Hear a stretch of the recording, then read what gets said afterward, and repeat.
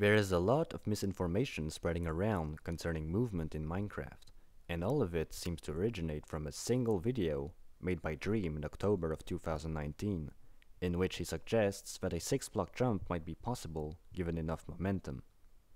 As of today, that video has amassed almost 5 million views, and I realize I'm a bit late to the party, the damage has already been done after all, but I thought it would be a good opportunity nonetheless to explain how movement works, and prove once and for all that a 6-block jump is impossible without any gimmicks. To set things clear, we are not considering any of the following mechanics. No ice or slime blocks, no damage boost, and no potion effects. We're also excluding any kinds of glitches.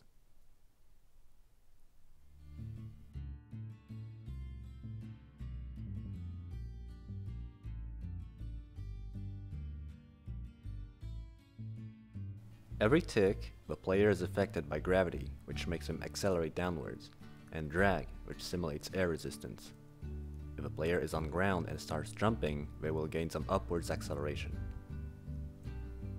Now I will present the formula for vertical movement.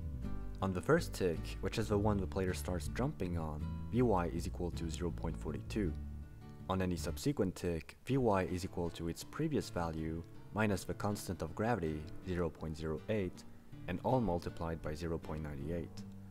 In mathematical terms, this is called a recursive sequence, where the value of a term depends on the previous terms. What we can do with this formula is simulate the player's vertical motion over the course of a jump. In this table, we have the player's vertical speed and relative height at any given tick. Notice that on tick number 12, y would be below ground level at minus 0.324. If the player were jumping on flat ground, they would be landing on that tick. This means that a jump on flat ground lasts a total of 12 ticks from start to finish.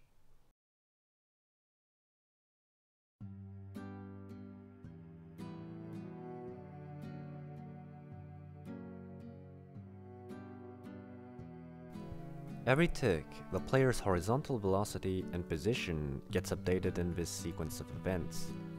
First, acceleration is added to the player's velocity.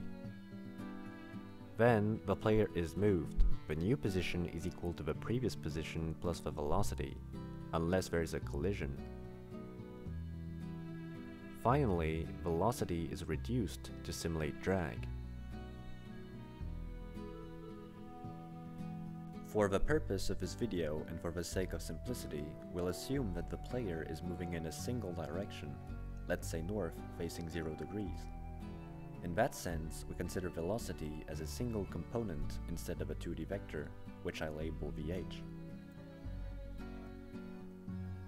The formula for VH is a bit more complicated than vertical speed, so bear with me. The general idea is to apply drag to the previous speed and add some acceleration.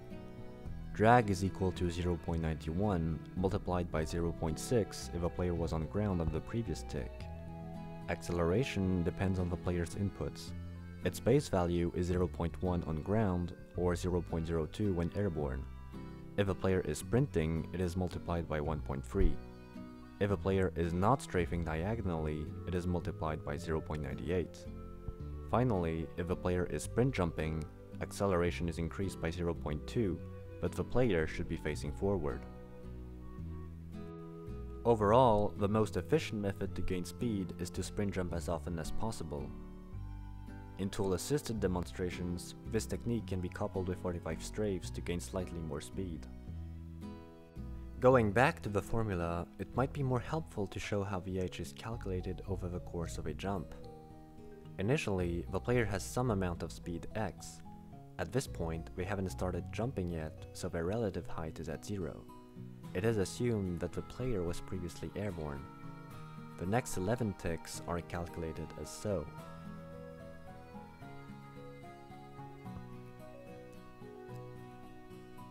Given these expressions, we can calculate the player's jump distance as the sum of VH over 12 ticks.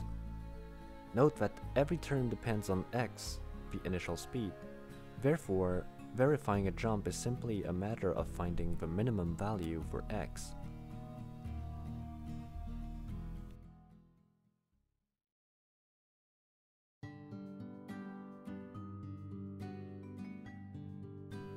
Now that we're done with the theory, we can study a practical example with a jump that we know to be possible, the 5-block jump. First, we need to get something out of the way. This jump isn't actually 5 meters long.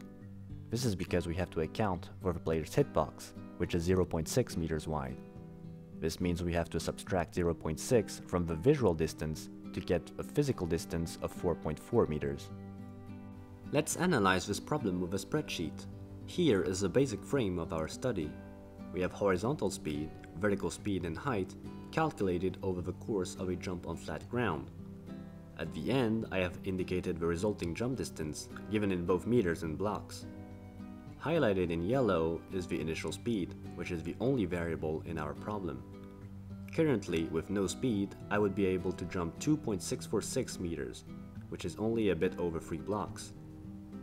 I can change this variable to see how much jump distance I would get. For example, with 0.15, the player would be able to make a 4-block jump. This is a graph showing jump distance relative to initial speed. What we want to find is the minimal speed required to jump 4.4 meters. We can quickly approximate the solution to be about 0.33. To get a more precise result, we can go back to the spreadsheet and calculate the solution manually. And so, the minimal required speed to do a 5-block jump turns out to be 0.3323. The next step is to find a momentum that would allow the player to gain at least that much speed. First, let's give a look at the simplest of setups, flat momentum. On flat ground, the jump cycle is 12 ticks. This time, we're trying to find the most speed you can get on flat momentum. To do that, I have this button called next jump, and what it does is take the current speed and apply a full sprint jump cycle to it. Under that, I also have a number of sprint jumps used. Currently, speed is at 0, but that will change when I press the button. Now, with just one sprint jump, I have a speed of 0.2561. One more jump, and we're at 0.3057. Now, I'm going to click this button a bunch of times, and what we're noticing is that the speed seems to converge towards some value, around 0.3176, which is definitely less than 0.3323. However, that isn't enough to prove that the speed actually converges towards that value, so we have to take a deeper look into the math. What I'm doing now is define a new sequence U, where UN represents the player's speed after n jumps. In this definition, the function f applies a sprint jump to the input, much like the button we had on the spreadsheet. The precise definition of f is given by this formula, but for our purposes, we can simply approximate the coefficients up to 6 decimals. Here is the graph of f shown in red. We can use this graph to visualize the growth of a sequence.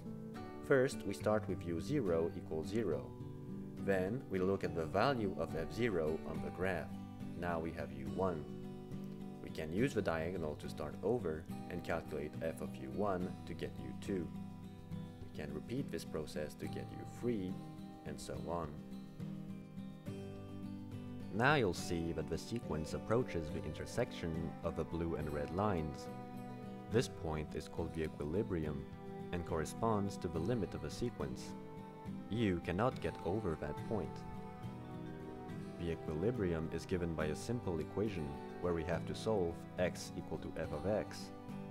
Using the expression of f, we can start solving for x, and we find the solution to be about 0.3176, just like we found on the spreadsheet.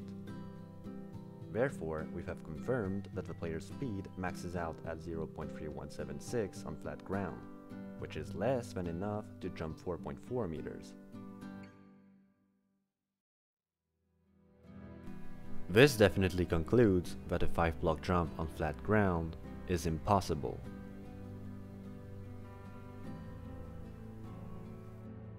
But what about elevation momentum? On this setup, the jump cycle is only 8 ticks, so we should be able to gain more speed because the player can sprint jump more frequently. In this case, would we be able to make a 5-block jump? Again, we can use the spreadsheet. This time, I changed the button to apply 8 ticks of movement instead of 12.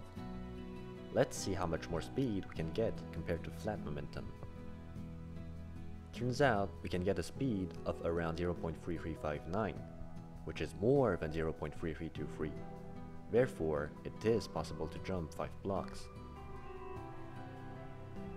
In fact, we don't even need 45 strafe to do a 5 block jump with elevation momentum, as shown here in Uber's 5 block jump video.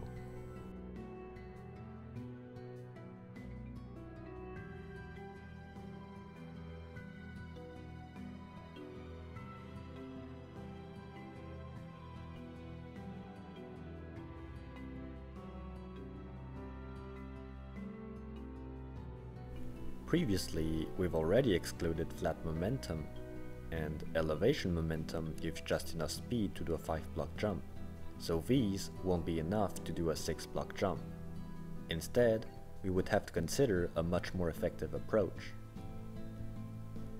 This setup, called trapdoor head header momentum, has a cycle of only 2 ticks. In fact, this is the most optimal momentum because the player cannot physically jump more than once every 2 ticks. Using the same approach as before, we can define a function g, which takes the player's speed as input and applies a 2-tick sprint jump to it. As explained before, finding the maximum speed is simply a matter of solving the equilibrium equation x equals g of x. We use the same steps to solve this equation and find the solution to be about 0.407. Is that enough to do a 6 block jump? As it turns out, not quite. The furthest you can jump is 5.395 blocks, which is not even close to 6 blocks. In conclusion, the so-called unsolved mystery of Minecraft's longest jump is neither unsolved nor was it ever a mystery. With a bit of math and method, as well as knowledge of the game's physics, it really isn't that hard of a problem, and the definitive answer to that problem is that a 6 block jump is actually impossible. The longest jump possible is 5.375 blocks, shown in this clip.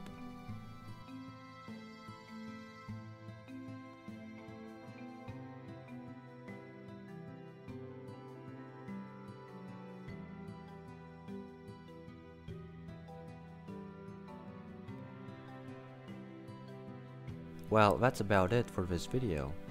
I kind of skipped over some technicalities, but nothing too important. If you want to learn more, I'll put some info in the description. Anyway, thanks for watching.